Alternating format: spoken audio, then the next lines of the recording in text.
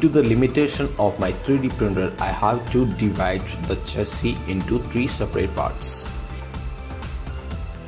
The side profile of the completed chassis will look like this. First of all, I have installed the shock absorber and the stabilizer arms on the rear axle.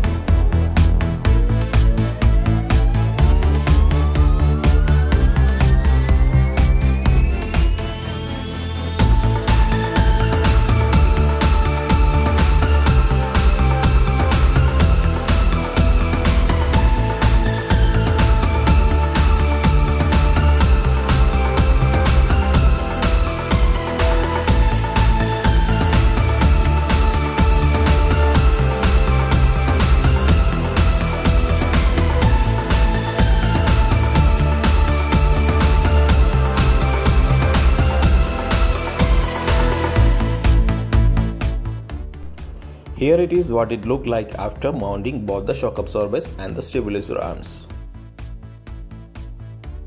I have further replaced the stabilizer arms with a much more advanced version to manage the space effectively at the bottom of the vehicle.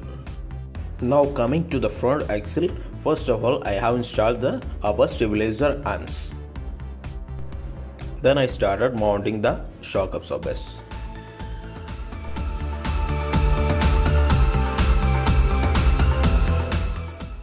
After mounting the shock absorbers towards the axle, now it's time to fix the whole assembly into the chassis.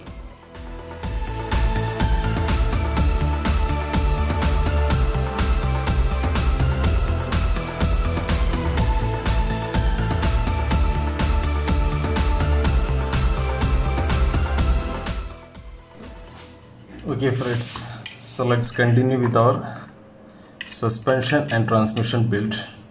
So here I have mounted the rear suspension and the axle into the chassis, and the stabilizer arms are also deployed in position. So in the next step we will be installing the transmission system in the case, because once we install the front suspension system it will be a bit difficult to install the transmission system. So first of all, let's install the transmission system. Before mounting the engine into the chassis, let's fix the universal joint at both the ends of the drive shaft.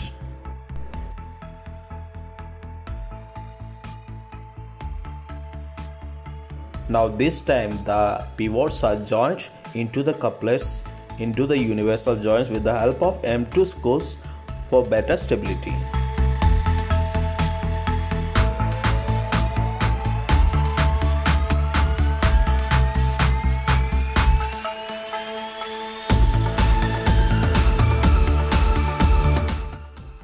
Before inserting the second rack and pinion system, let's engage the gearbox case into the chassis and fix it with the help of M2 screws.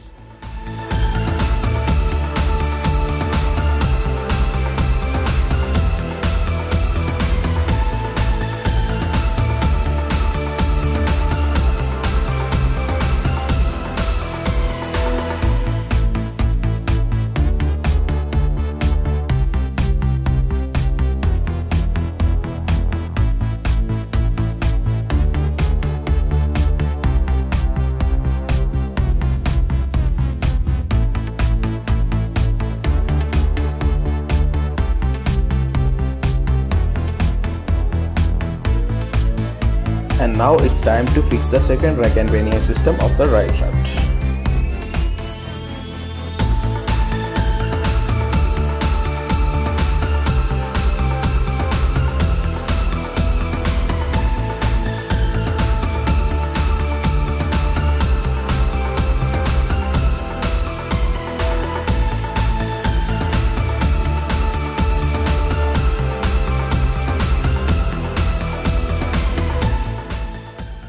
Now it's time to fix the stabilizer mountings to the chassis.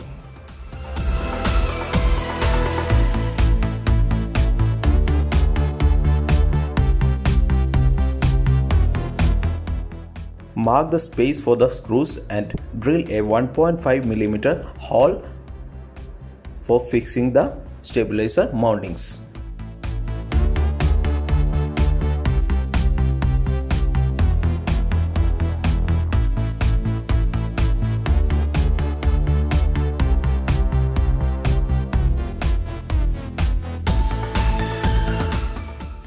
After completing the stabilizer mountings, now it's time to join both the UJ coupling units of drive shaft and the rear axle.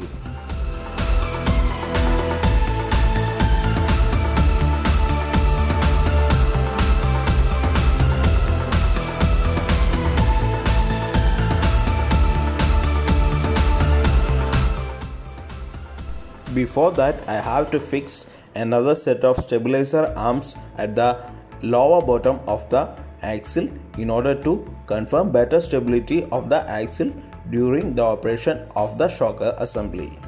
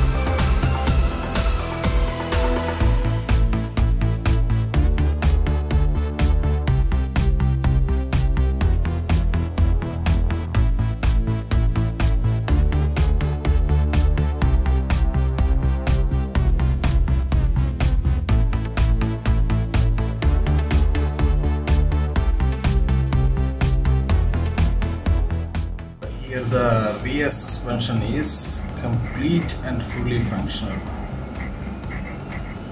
As you can see, shocker is mounted perfectly. It's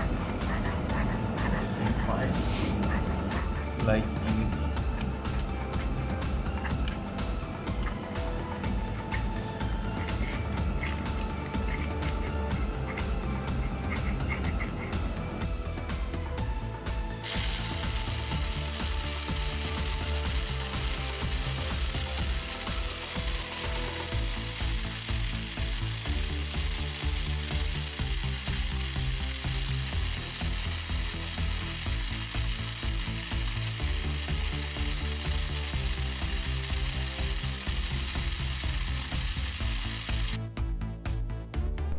Now it's time to mount the front axle assembly at the same manner.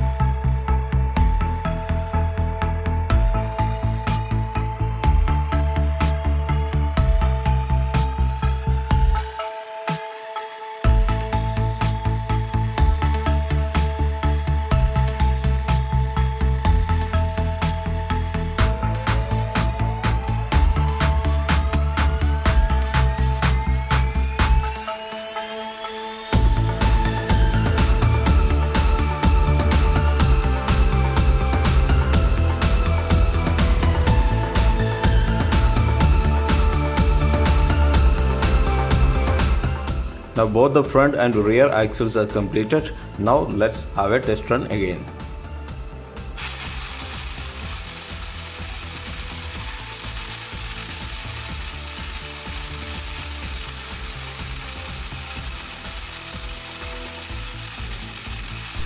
You can notice a very high rate of lag at the rear axle. We have to do some calibration at the rear axle to correct the same.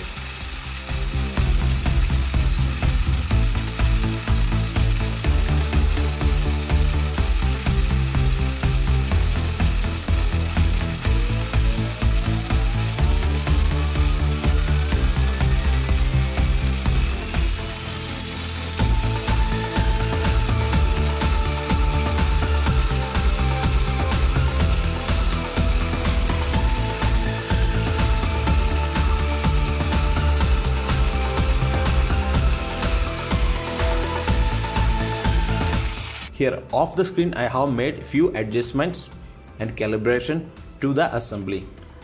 That is, I have made a smooth angle of operation of the rear axle with the help of a shorter lower stabilizer arms, which I have shortened by 5 mm. That resulted in the rear axle mounting make a smooth angle with the drive shaft of the gearbox.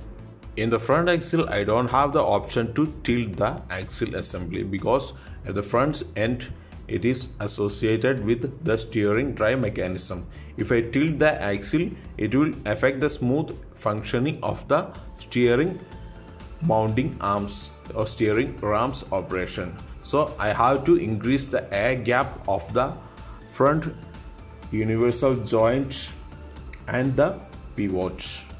That will facilitate the smooth rotation of the rack and pinion joint towards the front axle joint.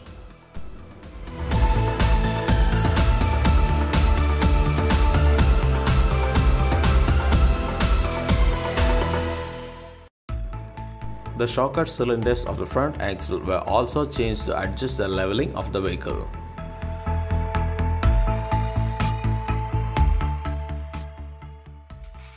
As you can see, after the calibration process, the jerky movement of the rear wheels were corrected and the rotation became smooth and efficient.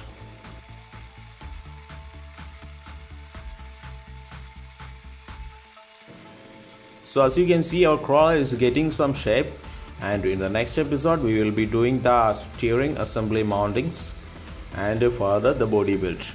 Thanks for watching the video. Hope you enjoyed watching it. If you like the video and like the build, please comment on the comment box. Don't forget to subscribe and share the video.